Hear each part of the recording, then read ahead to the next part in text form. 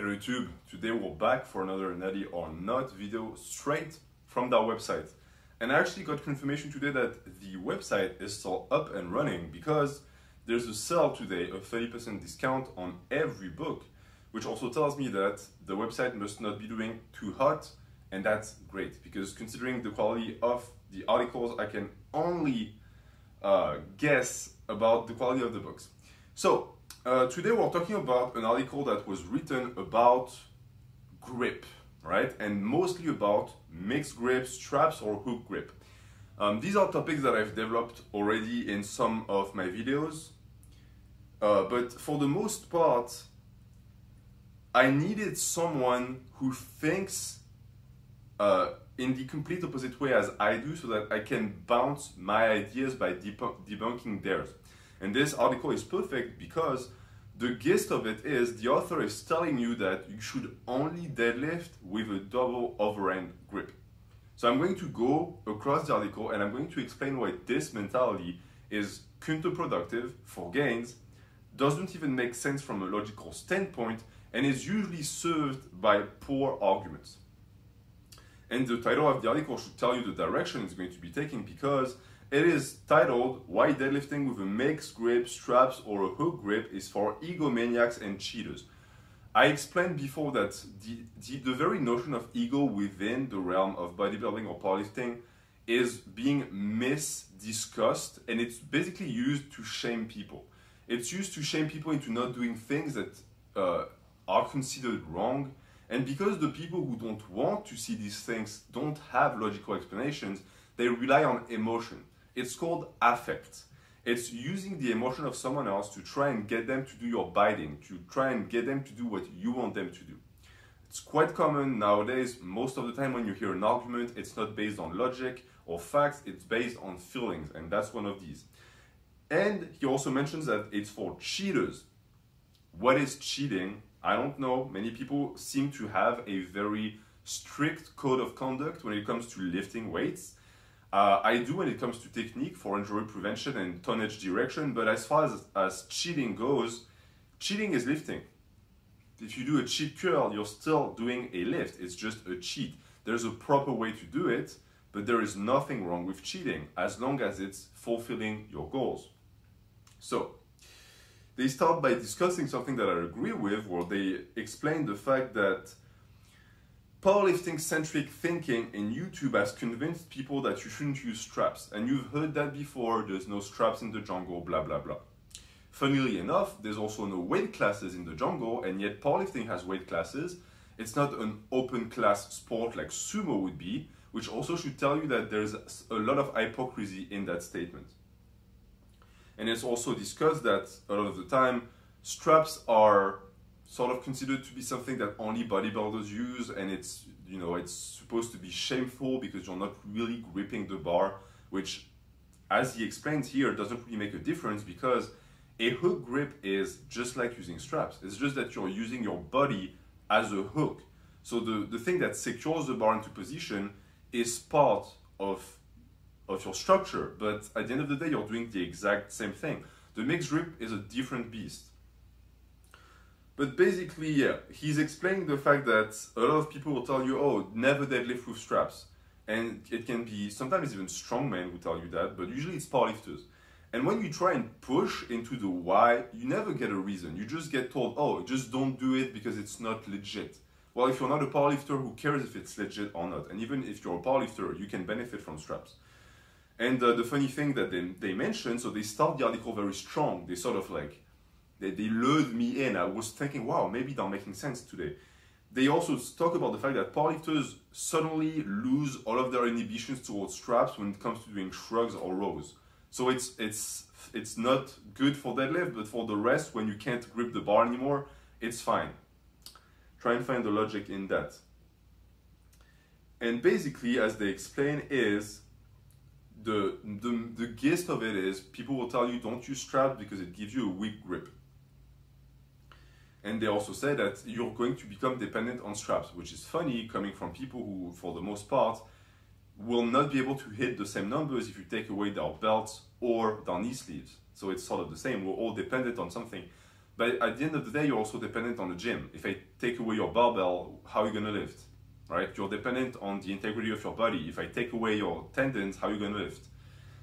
At some point, I get the logic that you don't want to have to always carry the entire house with you when you go to the gym, but come on, straps, you can just put them in your pocket, or you can just have them around your wrist and look like a maniac on the streets.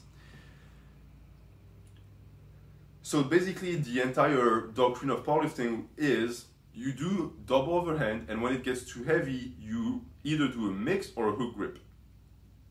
And that they're both okay. And at the end of the day, when you think about it, as they explain it, it's just because it's in the rules, right? It's because you are allowed to use those grips. That's why they're suddenly okay. Because as far as the actual grip strength required goes, of course you're going to use more grip strength for a mixed grip, or I won't even say a hook, because in reality I don't really think the hook is going to require that much more grip strength. But as far as the mixed grip goes, you're still doing something mechanically to the bar that makes it easier to grab. You're pushing on different sides of the bar so that it doesn't roll. Because what people don't get to the deadlift is a lot of the grip issue with the deadlift is as you get it up, the bar rolls and it's prying your fingers open. If the bar didn't roll, for example on the Smith machine, your grip would be much, much stronger. And that's what a mixed grip is doing.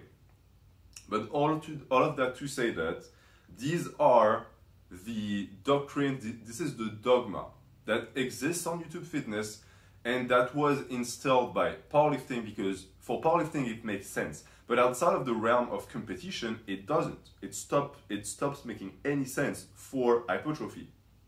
And a lot of people subscribe to this, as it explains, and I was the same. I did mixed grip. I have a video about it in the injury prevention playlist.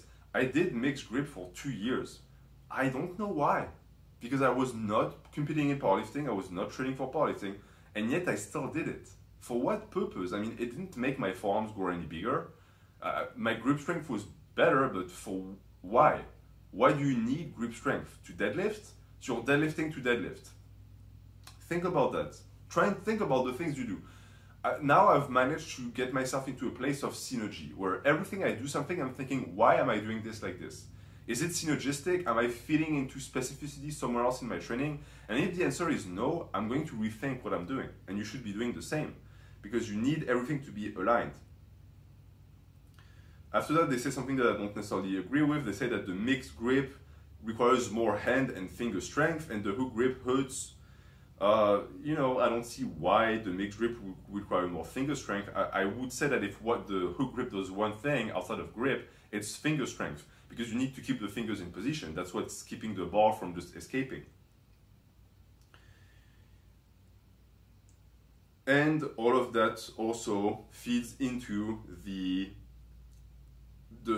idea that the author has, and that's where he loses me, that all of these methods are just for the ego, just to lift more weight. Well, those two are not aligned. You can lift more weight and not be motivated by your ego. It just can be, you know, a pursuit that you have, that you like to lift heavy. And they explain that, oh, it's just to post your PRs on Facebook so that you get likes. To me, that's projection. That's someone who does that, would like to do that, or cannot do that, and they resent people who do. It is true that there is a large portion of this entire social media thing that is entirely to feed our egos. That's true. I also think that if you use it properly, you can use it to share your knowledge and help people. That's mainly the reason why I do that.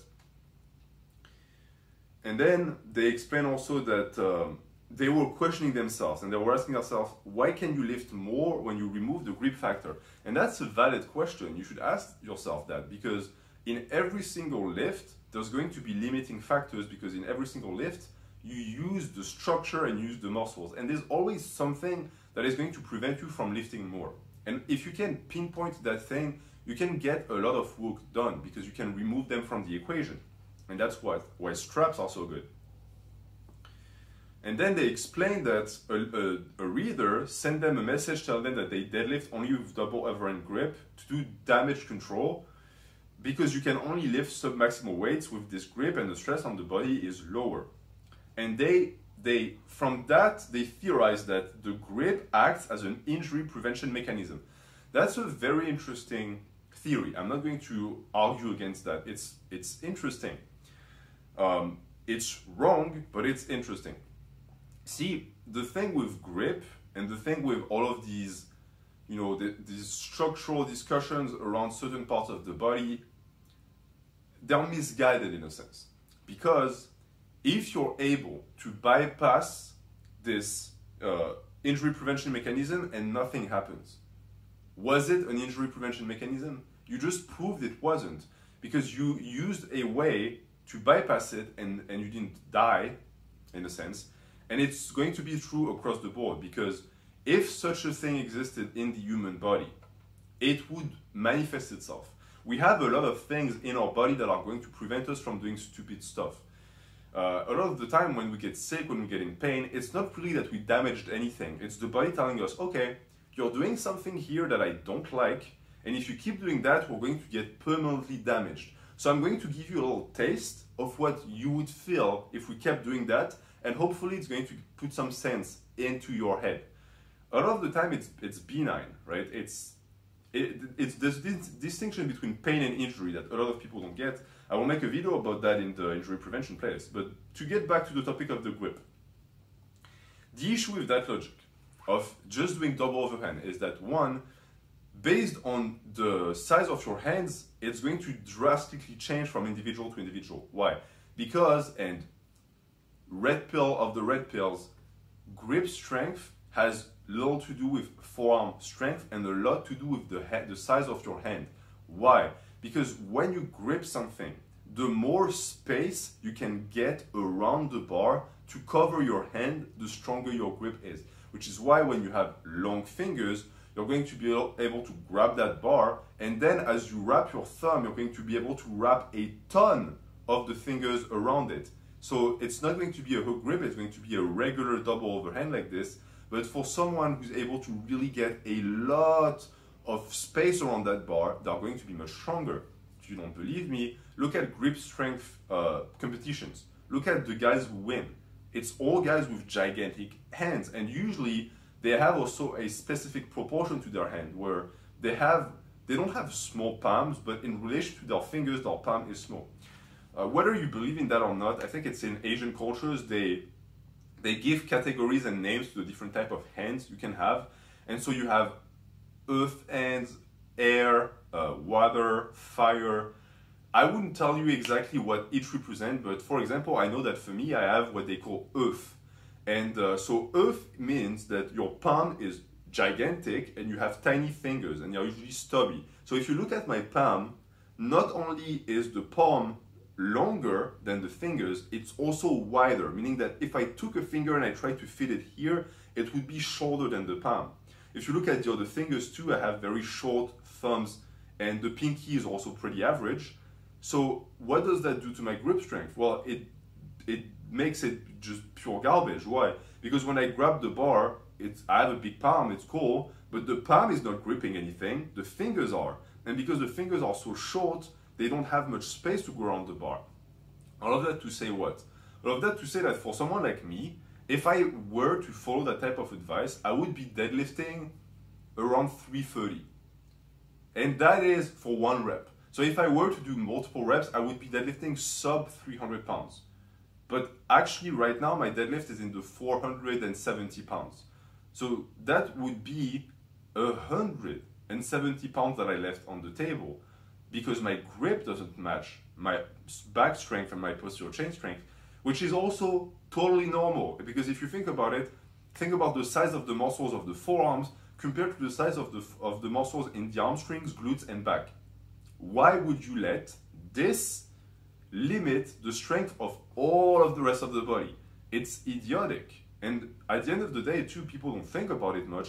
We don't do that with other lifts. When you do a back squat, you're doing the exact same thing. You're resting the bar on the structure. You're not holding the bar. How would you feel if someone told you, hey, what you're doing is cheating and you need to actually hold the bar? So you can only squat when you hold the bar in an overhand position. How much would you be able to squat? Your squat would be cut in half if you're lucky. Most of the time you would lift 1/4 of your squat. And why? At no point will you get injured using straps. People get injured doing deadlifts, their lower back or their glutes or their hammies snap because they have poor form and they don't control volume and intensity. These are the reasons. There's no such thing as an injury prevention mechanism. It's a cool idea, but in practice doesn't happen. It's been proven to just not happen. And even besides that, a lot of people will tell you that using straps can damage the, I've heard people say the arms, the shoulders, even the wrists. Nonsense. Look at strong men who deadlift 1,000 pounds. When they get injured, first off, I haven't seen many strongmen getting injured in their lower back deadlifting. It's usually other events that injure them. But even then, they use straps, they deadlift 1,000 pounds. I've never seen a strongman tear a forearm or a bicep or even hurt their wrist doing that. So all of that is based on just straight up lies. And also, if you think about it, if you let the grip lower the amount of stress on the body, what you're essentially doing is you're lowering the tonnage you give to the body, so you're going to make less gains. I explained it in the lower back video. Stress is not a bad thing. The amount of stress is going to define whether it's a good or bad thing. Then they sort of continue talking about that, where they say maybe if you can't hold a weight, you shouldn't lift it because you may drop it and damage the item or yourself. Well, first off, why would you care about damaging the item? It's a barbell, it's solid, you're not going to break it. That guy sounds like the old grandmas that used to go to my old gym, who were on the treadmills and they would walk the length of the gym to come tell me that I was doing too much noise on the deadlift and that I was damaging the floors. Who cares? It's not a library, it's a gym. Just go away. And also the entire, if you can't hold it or if you can't put it down quietly, then you shouldn't lift it in the first place. These are rules that were invented by the gyms because they don't want you to throw, they don't want you to chug their dumbbells away after your incline press. That's it. It has no bearing on actual reality. If you can lift it, then you can lift it. Whether you can hold it or not, it doesn't matter. You can lift it. And if you apply that logic to other things, I mean, pulls require you to grab onto the bar because of gravity. But what about something like, I don't know, people who are going to use a different type of grip on the bench, like a bulldog grip? You're going to tell that guy, oh, you can't grab the bar normally, so don't bench. No, you find ways around it to optimize the lift. It's always the same. Same thing with what I said about the back squat. Some people cannot squat with a high bar, so they do a low bar squat. You're not going to tell them that it's bad just because they can't do it the style you like. You find ways to use the best amount of muscle in your body in the safest way possible. And then they talk about the mixed grip, and I agree the mixed grip is not a good grip, you shouldn't be doing it, but the way they go about it, they say that deadlifting with a mixed grip has always been the lowest IQ route to do things. I always resent that stupid red pill mindset of calling people low IQ. It doesn't represent intelligence. When will people realize that? Depending on the country and the culture you exist in, IQ tests are completely different. And there's other things. There's emotional intelligence, there's adaptability. All of these sort of exist within IQ, but it's not the end all be all. And every time I see someone use IQ as an argument to explain why they are so smart, I immediately assume they're idiots. And usually I'm on the money because that guy is an idiot. So the mixed grip also, like, think about people like me. If I were to compete in powerlifting, a hook grip is not possible. My hands are bloated, the fingers are too short, I cannot hook grip. So if I were to need a grip to lift the weights and I couldn't use straps, I would have to mix grip. And a lot of people do, like look at Chris Duffin. Chris Duffin is an amazing powerlifter. He uses the mixed grip. He cannot hook grip. He has the same type of hands that I have. And then they explain that since everybody does the mixed grip, it means that it's stupid. I don't necessarily disagree with that logic. The mainstream is usually not the best, but it's mainstream for a reason. It's not that it's stupid, that it's easy. And a lot of people, they buy into the straps are the evil mentality, and so they do mixed grip. What they fail to realize is that no amount of mixed grip deadlifts gave them big forearms. So why did they not just use straps in the first place? That's what I realized too. I was like, okay, I've been mixed gripping for a while. It has done nothing for me. It's done some nucleus overload for my left bicep, but that's it. So why am I doing this? Well, the answer was because I was being blinded by dogma. They explain also that the mixed grip can lead to tearing a bicep, which it is. Don't let anyone tell you that the mixed grip is not dangerous on the bicep. It is. And also, it's true, and he's talking about something I will talk about eventually. People will tell you, oh, if you keep the arm fully straightened, then there is no risk of tearing the bicep. It's true, but you will find that a lot of people, they don't even realize it. When the weight gets heavy and their grip is falling, they curl. Why? Because it puts the bar in a deeper position within the hook of the end, and it makes it tougher to slip out, but that's when they tear a bicep. You even have high-level powerlifters who do it, right?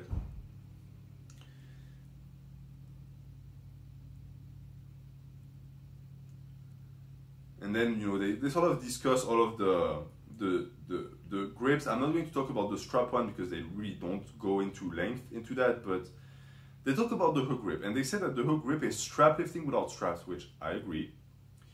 And it's based on pain tolerance and also the length of your fingers. Some people cannot do it. You know, and they explain the pain aspect of the hook grip, and whether you want to believe that the hook grip is going to cause damage to the thumb in the long run or not, I'm just going to ask, why are you doing it? If you hook grip because you're going to do powerlifting or you're going to do weightlifting, then sure, because the rules force you to. But if you're a bodybuilder, if you're training for aesthetics, why? There's no point. Use straps.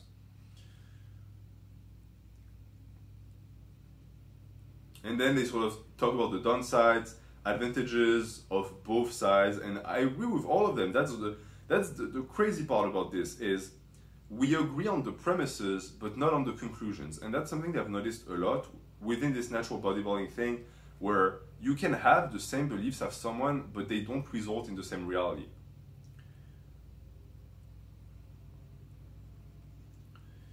After that, they say something quite controversial, where they say that all of these grips should be removed from powerlifting and Olympic weightlifting since they are cheating method, which I explained. There's no such thing as cheating.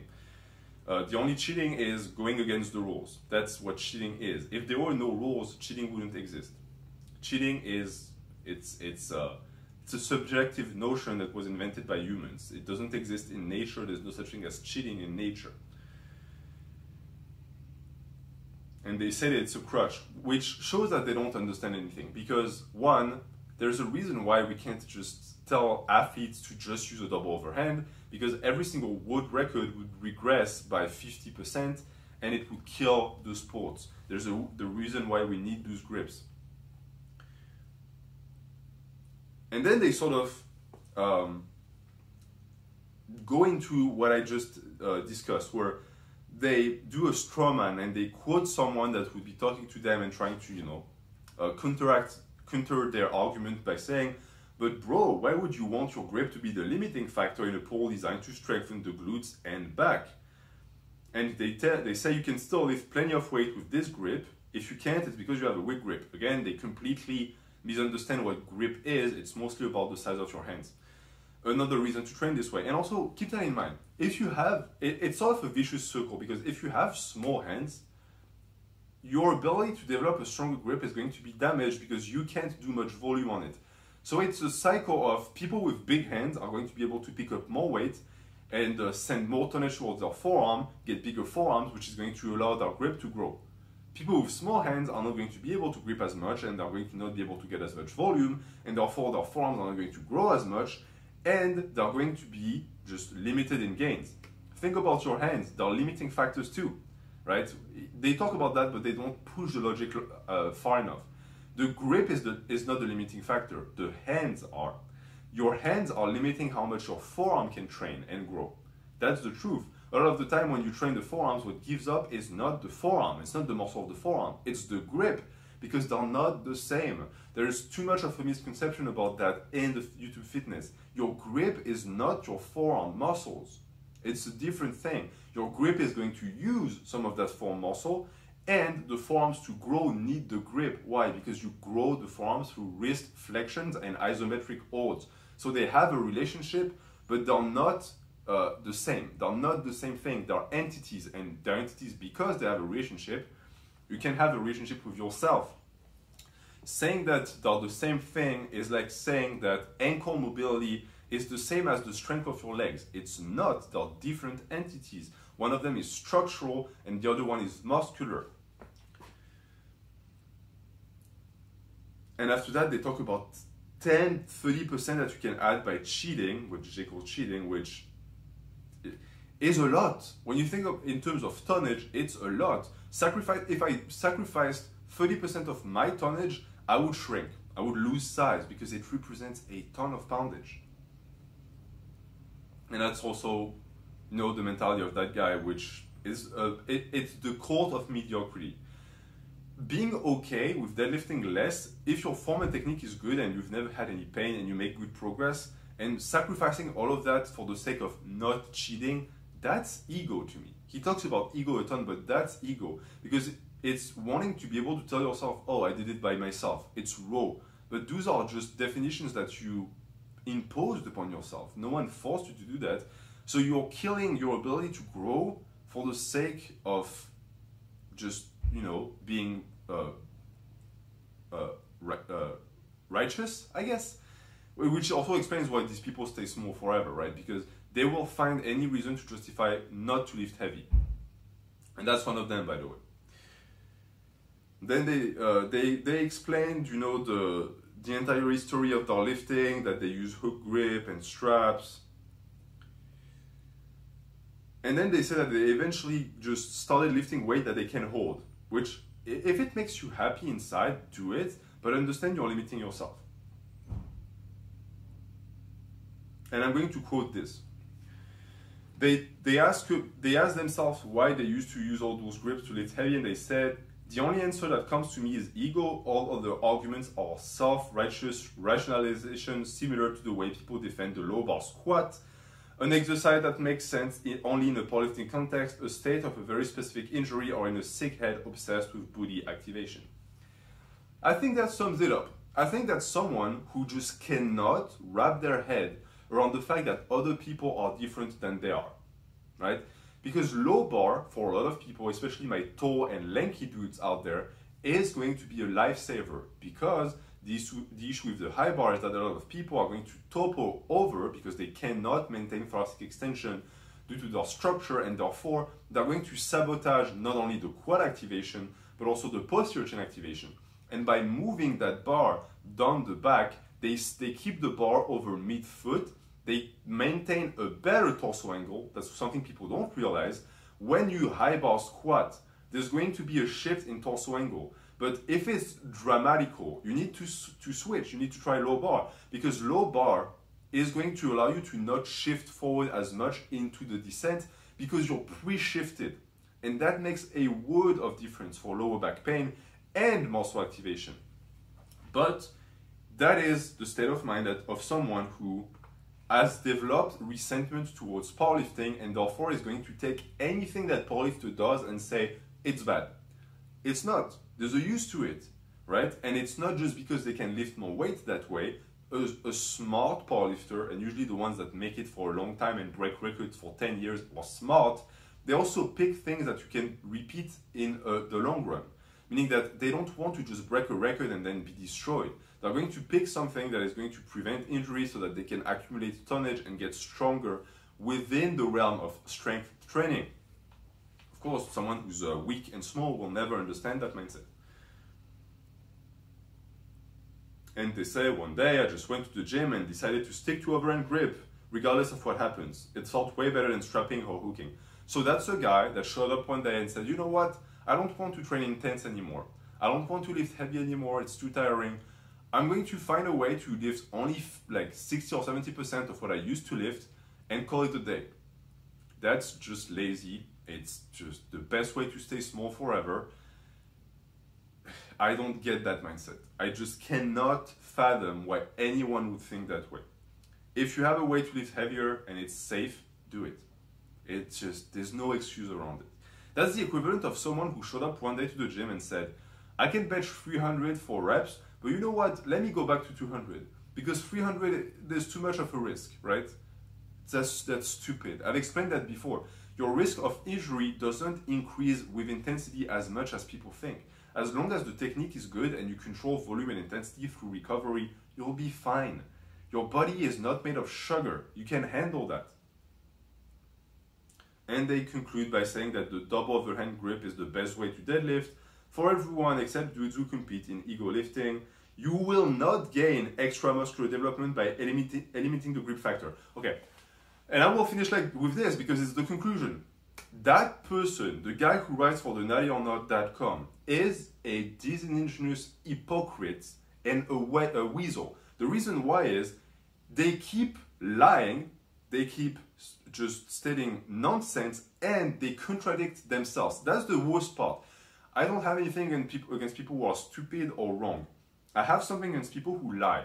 So he spent the entire article saying that, yes, you would leave some pounds on the table for the double overhand, but at the end of the day, it's fine because it's better for long-term injury prevention. And in the conclusion, he reversed that, he does a 180 and he says, you will not gain extra muscular development by eliminating the grip factor. So basically, they knew that if they said that in the article, it would be too flagrant and people would say something and say, hey, that's wrong. So they covered themselves up for the entire article. And during the conclusion, they revealed what they truly think. They truly think that if you can lift more weight by eliminating the grip, it has no result. It is statistically, mathematically, an impossibility of nature. It does not work like that. But I'm not surprised because that's someone who doesn't believe in training, they don't believe in the body's ability to adapt, and they're small, and that's why they're small. And they say that the only thing you get from that is worthless weight on the bar that increases the stress on the supportive structures, which, surprise, if you don't use straps, the supportive structure is your hand. So there's already more stress on that. And the supportive structure is going to be perfectly fine as long as your technique is fine. Don't let this limit this. The sentence worthless weight on the bar. Weight on the bar is never worthless. As long as it reflects progression, it's going to reflect muscular gains. I'm just flabbergasted by that logic. I'm flabbergasted because I also know that a lot of people subscribe to it. And if you're on this channel and you're on the fence, you know what? I'm going to keep making videos about nattyornot.com because this is the mindset that will keep you weak and small for the rest of your life. And then you're going to end up like that guy, which, may I remind you, was also the guy who stopped deadlifting because someone told them they had bad form. So they hid like a wimpy little girl because someone told them that they had bad form. That's the same person that is now telling you to not deadlift heavy and to just use a double overhand. Do you want to take advice from that guy? The answer is no. Thank you for watching. Have a good day.